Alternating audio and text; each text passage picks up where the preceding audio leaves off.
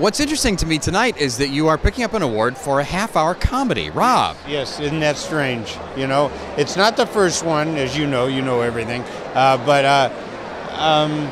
You know, it's different to do that kind of work. I enjoyed doing it. I actually like the show because I got to play a lot of guitar and screw around with a Hispanic sort of a slant on things, which I enjoyed a lot.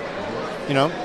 And what do you got coming up next? Do you have anything lined up for next year? Yes, SVU got picked up, so another, what is that, year 16 or whatever the hell it is, of that show, and that would be year 22 of the whole Law & Order franchise, so I'm happy about that. There's a new pilot at NBC that I understand they picked up.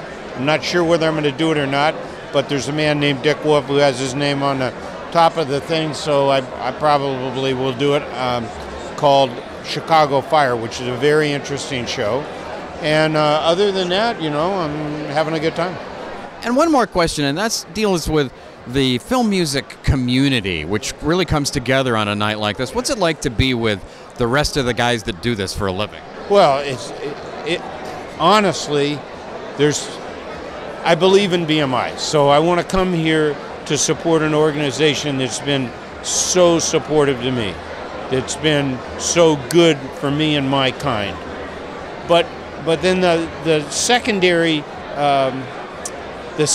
payoff for coming to this is that this has now become a very solitary job. There's no hang. You don't ever get to be with your friends. I mean, except, you know, the ones that you're really close to that you actually go out of your way to hang with. So I see people here every year that I haven't seen all year long that I really want to see, that I like to see, and so that's the great part of it.